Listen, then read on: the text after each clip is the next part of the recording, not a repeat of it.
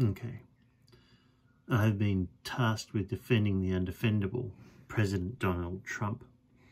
But although he is a terrible man and a worse president, he might just be the president America, and indeed the world, needed right now. Firstly, it's important to note that Trump was not an unknown quantity. Everybody knew what he was about and voted him in anyway. Therefore, I can defend Trump by saying that he never hid himself from the public, and so, if he was made president, that was the fault of the people, not the man.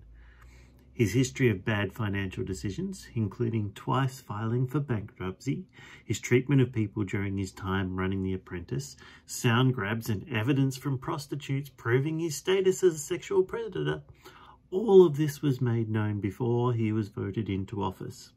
Trump has never hidden his incompetence from the world. I mean, how could he? So it's not his fault he's president, it's the fault of the American people, and maybe the Russians. Secondly, we need to look at the good he's done for the world by being so completely awful. The #MeToo movement was born from the realization that with him in power, women's rights were going to suffer. In response, the people took to the streets and to social media, and we have arguably raised the awareness of women's rights to its highest point ever.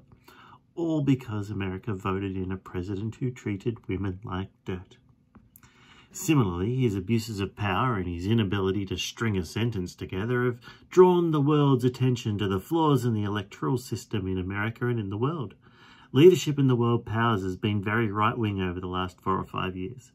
But Trump's transparency in his dealings with race, disability and other countries have led to a swing, if not to the left, at least to a more central position.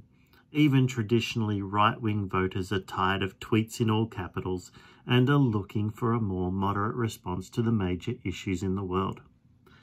Finally, there is the comedic potential of having an inept president on the world stage. Alec Baldwin has made a career over the last 5 years of playing the man, sometimes being more convincing than the president himself.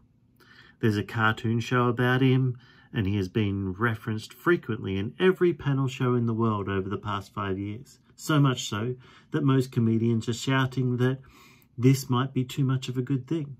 But I say, keep going. We could fix social media, solve the mistreatment of women, and end race hatred all in one fell swoop. Praise the glorious mess that is Trump. He is the caricature of insanity the world needed to hold a mirror up to the lunacy of the bad decisions that we make. We will learn from his stupidity, and surely that means that his time as president is worth celebrating. Thank you.